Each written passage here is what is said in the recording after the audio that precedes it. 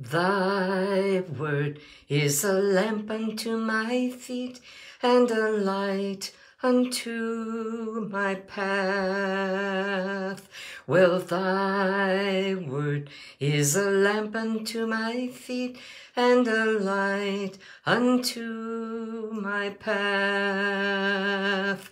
When I feel afraid, think I've lost my way, there you are right beside me. Nothing will I fear as long as you are near. Please be near me to the end. For thy word is a lamp unto my feet, and a light unto my path. Yes, thy word is a lamp unto our feet, and a light unto our path. When we feel afraid, think we've lost our way, there you are right beside us. Nothing will we fear as long as you are near. Please be near us to the end.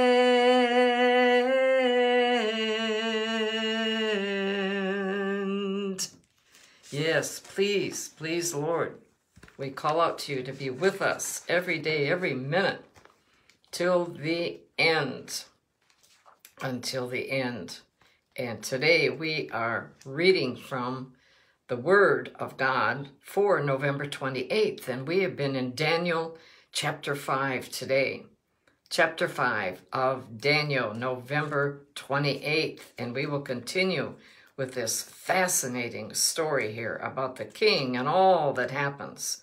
So let's see what happens today, okay? Belshazzar, the king, made a great feast for 1,000 of his lords. Can you imagine preparing food for 1,000? Wow. I will be so happy to see the replay of that in heaven. 1,000 of his lords, and drank wine in the presence of the 1,000. And while he tasted the wine, Belshazzar gave the command to bring the gold and silver vessels which his father Nebuchadnezzar had taken from the temple which had been in Jerusalem, that the king and his lords, his wives, and his concubines might drink from them. Oh, let's see what happens over that. And then they brought the gold vessels that had been taken from the temple of the house of God, which had been in Jerusalem, and the king and his lords, his wives, and his concubines drank from them. They drank wine and praised the gods of gold and silver, bronze and iron, wood and stone, all of these handmade gods that they had made. And in the same hour, the fingers of a man's hand appeared and wrote opposite the lampstand on the plaster of the wall of the king's palace. And the king saw the part of the hand that wrote. Imagine that, just part of a hand, not hooked to a body. And then the king's countenance changed, and his thoughts troubled him, so that the joints of his hips were loosened and his knees knocked against each other. Have you ever been so afraid, so attacked, that your knees knocked? The king cried aloud to bring in the astrologers, the Chaldeans, and the soothsayers. The king spoke, saying to the wise men of Babylon, "Whoever reads this writing and tells me its interpretation shall be clothed with purple and have a chain of gold around his neck, and he shall be the third ruler in the kingdom." Now, imagine exclaiming all of that. And just, you don't even know who it would be, but you're saying you would make this person the third ruler in the kingdom? That's kind of out of control, isn't it? Well, let's push on. Now, all the king's wise men came. Wouldn't you? Such an offer. But they could not read the writing or make known to the king its interpretation. And then King Belshazzar was greatly troubled. His countenance was changed, and his lords were astonished. But listen to this. The queen, because of the words of the king and his lords, came to the banquet hall. The queen spoke, saying, O king, live forever. Do not let your thoughts trouble you, nor let your countenance change. There is a man in your kingdom in whom is the Spirit of the holy God. And in the days of your father, light and understanding and wisdom, like the wisdom of the gods, were found in him. And King Nebuchadnezzar, your father the king, made him chief of the magicians, astrologers, Chaldeans, and soothsayers, inasmuch as an excellent spirit, how about that, knowledge, understanding, interpreting dreams, solving riddles, and explaining enigmas were found in this Daniel, whom the king named Belteshazzar. Now, let Daniel be called, and he will give the interpretation. Positive faith from this lady, from this queen. And then Daniel was brought in before the king. The king spoke and said to Daniel, Are you that Daniel who is one of the captives from Judah, whom my father the king brought from Judah, Yehuda? I have heard of you, that the Spirit of God is in you, and that light and understanding and excellent wisdom are found in you. Now the wise men, the astrologers, have been brought in before me, that they should read this writing and make known to me its interpretation. But they could not give the interpretation of the thing. And I have heard of you, that you can give interpretations and explain enigmas. Now, if you can read the writing and make known to me its interpretation, you shall be clothed with purple and have a chain of gold around your neck, and shall be the third ruler in the kingdom. And listen to Daniel's answer. He addresses those gifts first. And then Daniel answered and said before the king, Let your gifts be for yourself, and give your rewards to another. Yet I will read the writing to the king, and make known to him the interpretation. O king, the Most High God gave Nebuchadnezzar your father a kingdom and majesty, glory and honor. And because of the majesty that he gave him, all peoples, nations, and languages trembled and feared before him. Whomever he wished, he executed. Whomever he wished, he kept alive. Whomever he wished, he set up. And whomever he wished, he put down. But when his heart was lifted up, and his spirit was hardened in pride, that's always the big sin, isn't it? Pride. He was deposed from his kingly throne, and they took his glory from him. And then he was driven from the sons of men. His heart was made like the beasts, and his dwelling was with the wild donkeys. They fed him with grass like oxen, and his body was wet with the dew of heaven, till he knew that the Most High God rules in the kingdom of men and appoints over it whomever he chooses. But you, his son, Belshazzar, have not humbled your heart, although you knew all this. You knew all this. That's an important point. And you have lifted yourself up against the Lord of heaven. They have brought the vessels of his house before you, and you and your lords, your wives, and your concubines have drunk wine from them. And you have praised the gods of silver and gold, bronze and iron, wood and stone, which do not see or hear or know. And the God who holds your breath in his hand and owns all your ways, you have not glorified. And then the fingers of the hand were sent from him, and this writing was written. And this is the inscription that was written. Mene, mene, tekel, eparsin.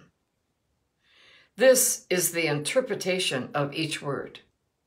Mene, God has numbered your kingdom and finished it.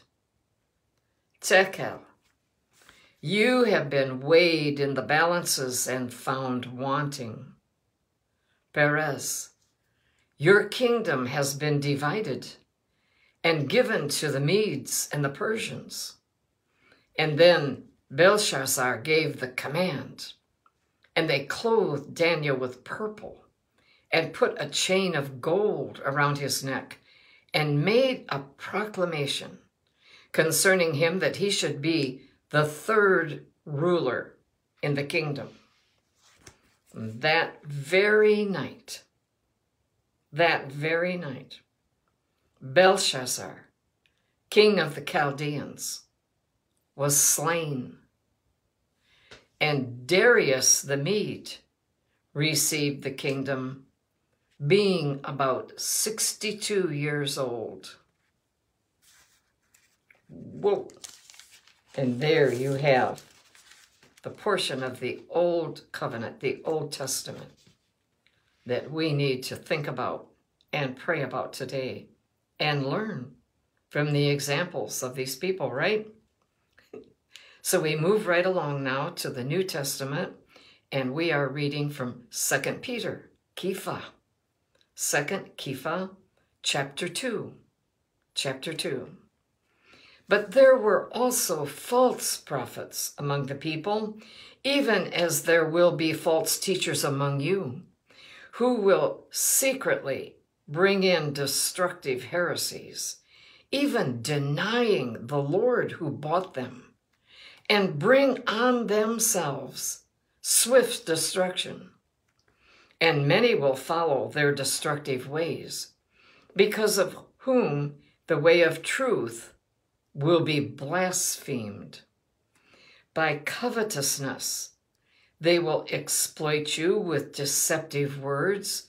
For a long time, their judgment has not been idle, and their destruction does not slumber.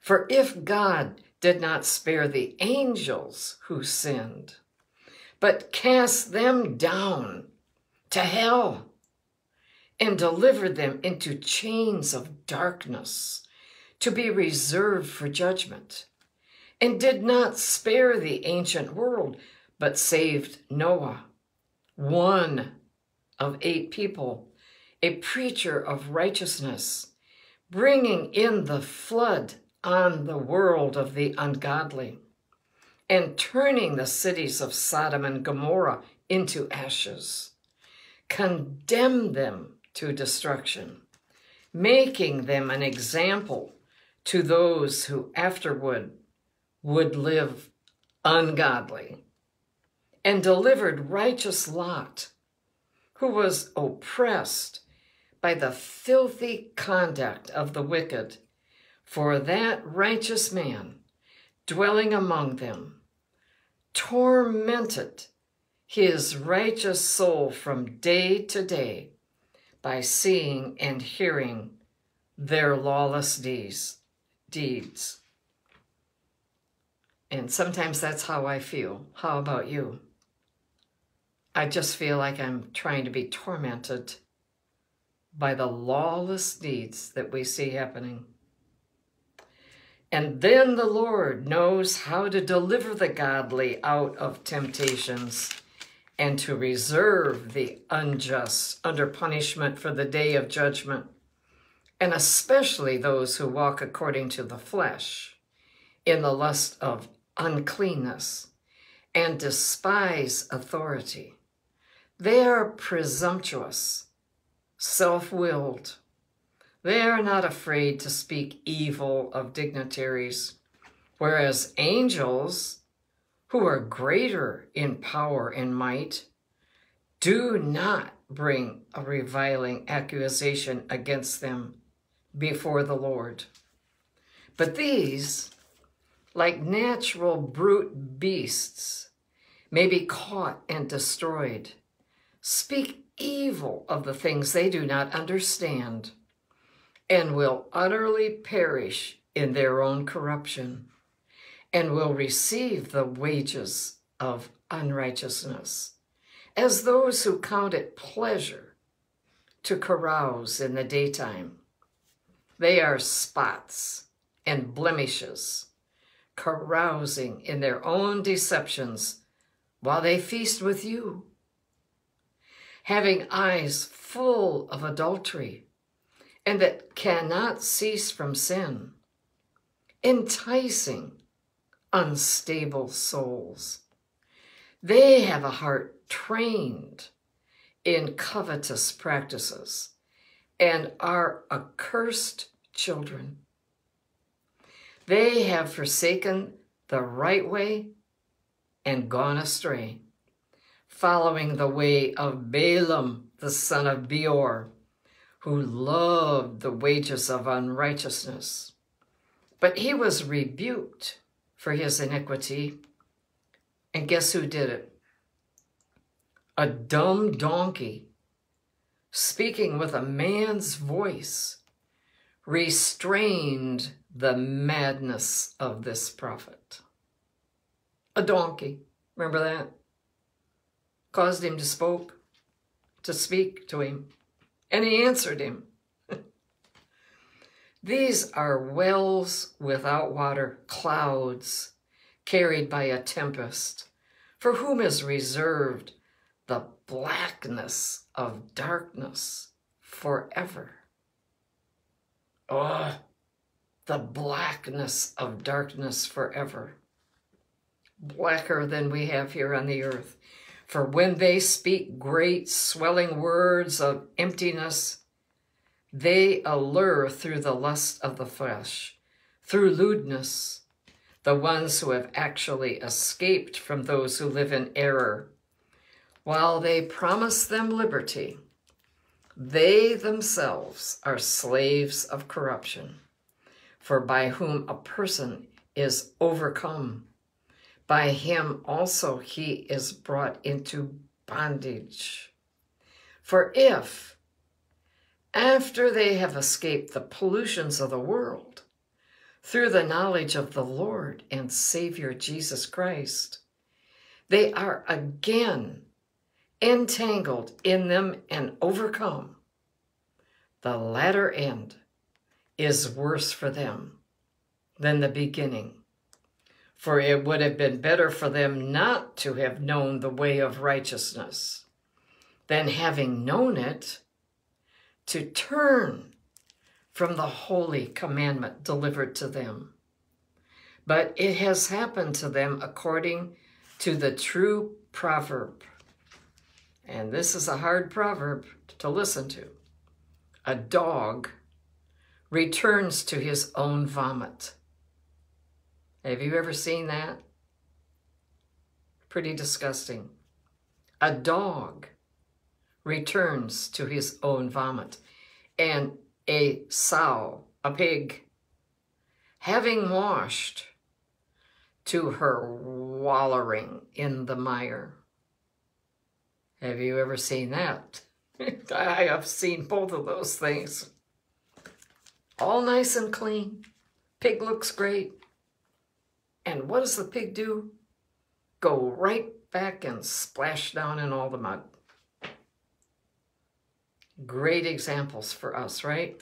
We move right along now, and we are continuing in the longest psalm in the Bible, Psalm 119. And each section starts with a Hebrew letter. Today, we have Samach. Samach. I hate the double-minded, but I love your law.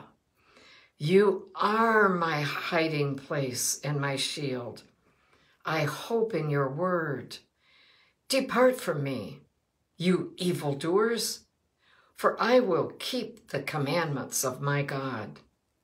Uphold me according to your word, that I may live, and do not let me be ashamed of my hope. Hold me up, and I shall be safe, and I shall observe your statutes continually. You reject all those who stray from your statutes, for their deceit is falsehood. You put away all the wicked of the earth like dross. Therefore, I love your testimonies.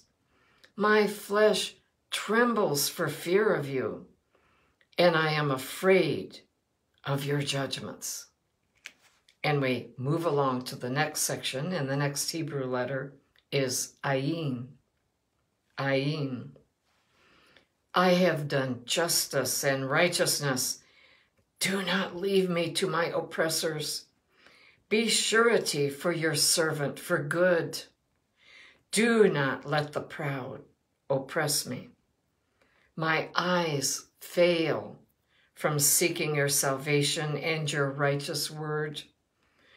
Deal with your servant according to your mercy, and teach me your statutes. I am your servant. Give me understanding, that I may know your testimonies.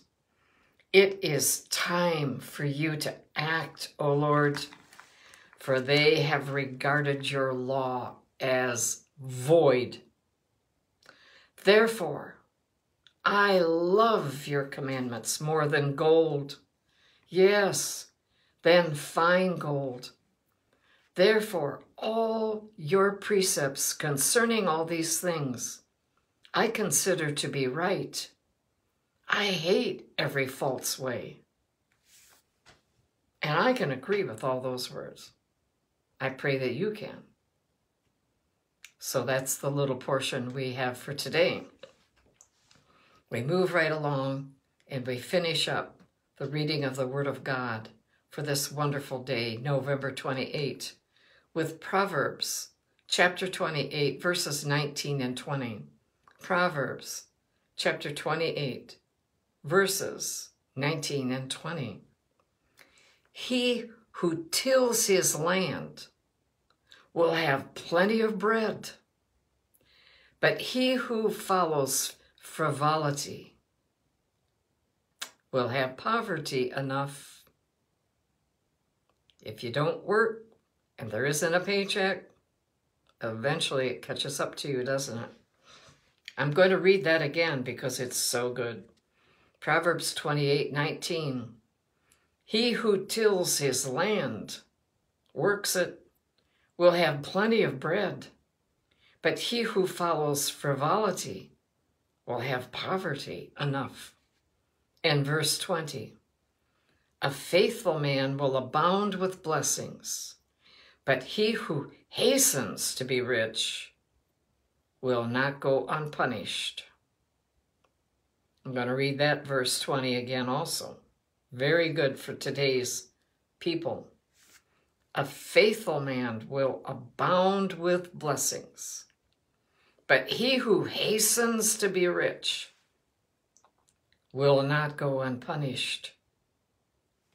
There'll be trouble along the way as you hasten things faster than the Lord had in mind for you, right? So let's just go the speed of the Lord and how he has that working in our lives, right? And things go better. Let's close with prayer. It's so good to be with you this morning. I want to thank you and bless you in the name of the Lord Jesus Christ. Bless your day. Bless all that you think, all that you say and do. Bless everything you put your hands to. Let's endeavor to walk a righteous path today. The Holy Spirit will help you and me both. He will help, he will guide, he will teach, he will comfort. He will comfort you in all the things that have caused you sorrow and hurt. Let's pray. Precious Father God, we come to you the way you have asked us to come. We come through your only Son, Jesus Christ of Nazareth, the Messiah. We come through him, Lord. We kneel and we bow our hearts and our spirits and our knees before you. And Lord, we worship you today. We lift you high, for you have shown yourself great and mighty in our lives. Lord, we are so grateful for your word. We are sowing it in our hearts and minds as best we can, so that it will always be there inside of us. Lord, we want to thank you for your word today. It's powerful and mighty, and it gives us great lessons, great hope. It brings upon us a godly fear of you. Our breath, our every heartbeat is in your hands. And so, Lord, we appreciate this new day. Father God, we hold up your special people, the Jews. We hold them up to you, Lord, in Israel and all across this earth. Father God, you are doing incredible things amongst your people, and some are they're dreadful to see what's happening. But Lord, we know that you know. And we know, Lord, that our way should be to pray for your will, that your will would happen. And Lord, we are believing that everything good and bad happening will only draw them unto you, will bring them unto you, your special people that you have called out, and that they will cry out to you, and that they will come to you with their whole hearts, their whole minds. They will depend on you in this very crucial time that has happened. Precious Father God, we ask this. We come to you, Lord, and we intercede for your people. We pray for the peace of Jerusalem, the peace of Israel, the peace of Gaza. We pray, Lord, that both Jew and Arab, everyone from Palestine and from all the surrounding countries will be drawn unto you in a great and mighty revival. Lord, we understand that many are having visions and dreams of you, personal times that you are giving them individually. And Lord, they are sharing it. And it is causing a stir. But we are so happy to hear this, Lord, that they are having their own encounter with you. We bless you for this, Lord. We thank you. And we ask that you would use it to draw all the peoples of the earth. Give every single one a chance to hear your precious gospel, to hear how you gave yourself, gave your life, to pay the price of each one of our sins, took all of it upon yourself, and paid with your own blood, your own beating, beaten more than anyone ever was, because the hatred of Satan was so expressed. Lord, we continue. You have asked us to pray for peace, and we will continue to pray right in the middle of the storm. Father God, let your peace come to their hearts. Father God, we thank you for some of the captives have been released and brought back to their families. And we'd ask, Lord, that your love and the love of the people would minister to them all that they need of a very oppressed time in their life. Oh, Lord, please, we pray in our own native language. And Lord, I intend to pray in the Spirit, in tongues, and ask you that my spirit intercede for all of them, the children, the ladies, and the men, and that, Lord, your right hand will bring about more deliverance. We pray for deliverance, Lord, in a mighty, mighty way. We pray, Lord, that the fear of you would fall on those who have done these murders, who have done these terrible tragedies, some of them unspeakable. Lord, please, it's our prayer desire that they hear the gospel with understanding also and have their chance to totally repent and to come to you. Lord, we hold up all of those on our own prayer lists, our friends, our relatives, as we walk through this wonderful Thanksgiving season and we begin the preparations to celebrate your birthday, Lord, your birthday. And Lord, we ask you, help us to put that first, to celebrate you in every way that we can, more than giving to each other, to put you number one, to sing happy birthday to you, and to celebrate in every way we can your marvelous love for us. And all of God's children cried a hearty amen. Lord, we also lift up the leadership in every single office and position in America. And we'd ask, Lord, that you would cause many to come to you, that they would have the gospel now in their hearts. And those, Lord, who simply refuse, we'd ask in Jesus' name that you would remove them and put righteous people, people who put you first, who love you, who love America, who love this country, and intend to do a good job with all their might. Please, Lord, we lift up these prayers and many more to you in the name of Yeshua HaMashiach, Jesus the Christ, the soon-coming King and Lord of the entire earth, and all of God's people. Cried a hearty amen to the things that you agreed with, and have a beautiful day in him. Bye-bye.